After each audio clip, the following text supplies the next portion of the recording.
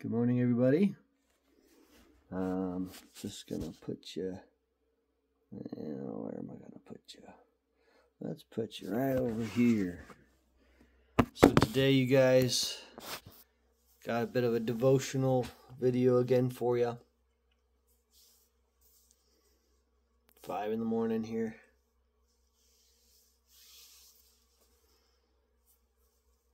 Oh, oof. I don't know if you heard any of that pop pop. So, getting old's rough. Just kidding, I'm 35. Yeah, we're just going to go by rote today. By the seat of our pants is what we're flying today, folks.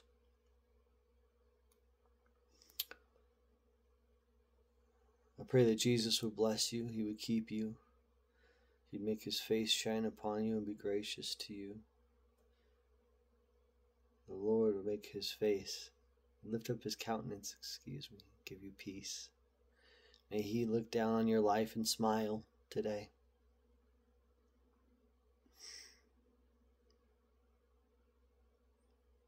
So, the devotional. Alright, I guess let's get going, huh? Kind of a reaction video of sorts, I guess. Excuse me. I read them once, but So we have 1 John 1:5. This is the life-giving message which we heard Him share, and it is still ringing in our ears. We now repeat His words to you. God is pure light. You will never find even a trace of darkness in Him. It's a good one. It's an interesting translation of that verse. Interesting translation of that verse, too. I think that it's a good one. I like it. It draws out some of the other texts, implications there. So Calvinists, not to go right out and pick at you. I know you're also Protestant. You probably love that little rosary. Oh, this is the problem with Calvinism to non-Calvinists. We hear God predestining every single evil act such as it couldn't be otherwise, as the Westminster Confession or a London Baptist, I forget which one, maybe both, declares that God, He absolutely at least authors, or how would you say that? Preordains evil to happen, and evil to happen just as it does. There's an element of sovereignty in that, and there's an element of determinism, and the determinism is what we're objecting to. Because it's important whether or not freely evil is committed freely or not. We don't commit somebody to jail who has an endocrine problem and has, at least we take it into account when we sentence people, right? If I sentence somebody who has a tumor growing on their brain and they couldn't, they didn't realize they even did something and they did something horrendous, that should be at least taken into account, right? Well, the same thing with responsibility in the theological realm. Why would it not be an issue in the theological realm too? We should have some compassion for those who are born unable, right? That's the problem with Calvinism, is they say that we are unable to repent and believe.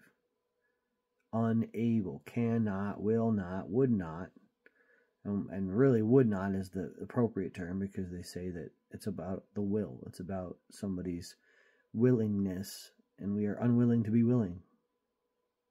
We're unable to be willing. And somehow, yet, we're still culpable for what we do.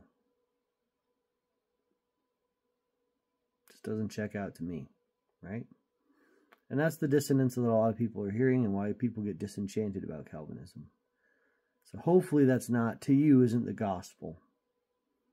Because if your Calvinism is your gospel, you don't have a gospel.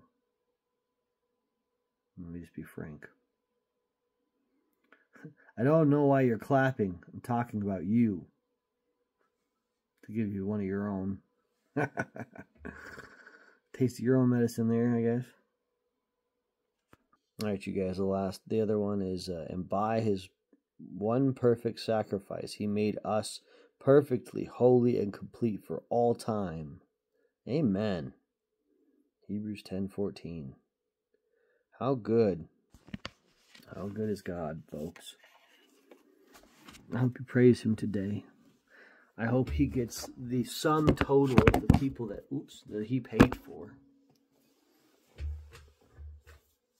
He paid for everyone. Literally everyone. Or he wasn't the Messiah. We saw that yesterday. Responding to James White and Thea, right? He either paid for all sin and ended sin totally, or he was not the Messiah, Daniel 9:24. Also, Arminians. You know I couldn't get off the video without giving you some crap too, right? So for how long? How long are we perfected for? Just until we turn our back on him and run away? No. We're perfected forever. Once you're born again, you don't become unborn again. It's not a thing. He might take you out of this world. That's what I believe Hebrews 6 is kind of talking about. It's a temporal judgment upon a wayward Christian. Because we trample under the foot the cross of Christ, right? It doesn't mean that if you go about sinning once or twice either, that you're going to be cast into hell or anything. It's amazing to me how many people can do zero research and come to terrible conclusions on different texts. Anyway, hopefully this isn't too bad audio-wise. I haven't tried it, just putting it down, I guess. I didn't really listen to the last one that I made either. So I don't know if I need to be louder or not, so let me know in the comments. It'd be great if you guys could, comment. Just talk with me. I don't know. Share, like, subscribe, give.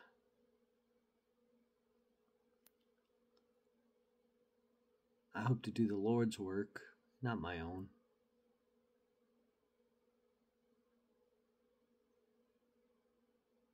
Jesus, help these people that hear this, whenever they're hearing this, even if it's in the rapture time, Lord Jesus. The beautiful thing is my videos will outlive me,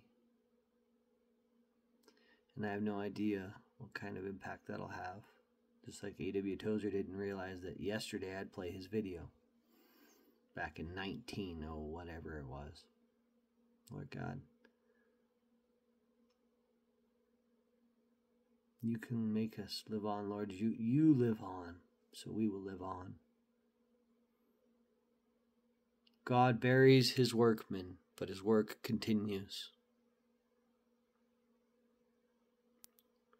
Lord Jesus, I thank you for my recovery.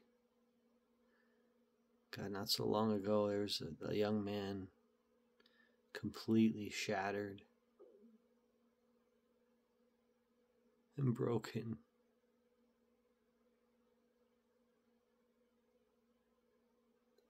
And ashamed and wounded, ready to give up, who was not a quitter. But the Lord met me, as he always does. My Lord came for me.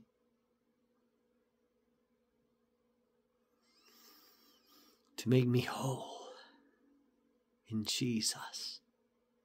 May he do the same for you. And more. In Jesus' name.